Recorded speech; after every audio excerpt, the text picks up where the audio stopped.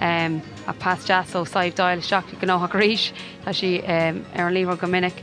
Obviously I came up to Dublin for college, and the first year I stayed playing with Galway, and I loved my time at Galway. I loved the club, but it was just too difficult in terms of like transport there every weekend, so I decided to make the move to Peamount because it was a club that felt most like home to me.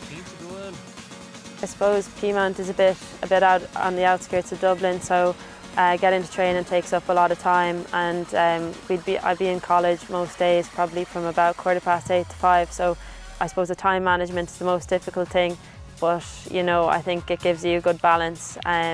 Otherwise you get too stressed with the course, so it's good to come training and just to have a laugh with the girls at the end of the day.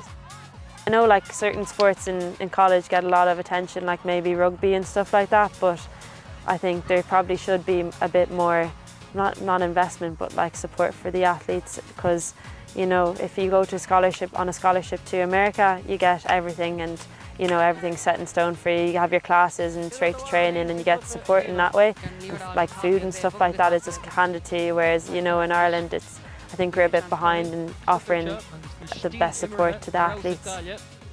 I know it's like the sponsorship with Sky for the Irish international team, for example, that gives great support for some of the athletes there who are maybe doing something outside of football as well.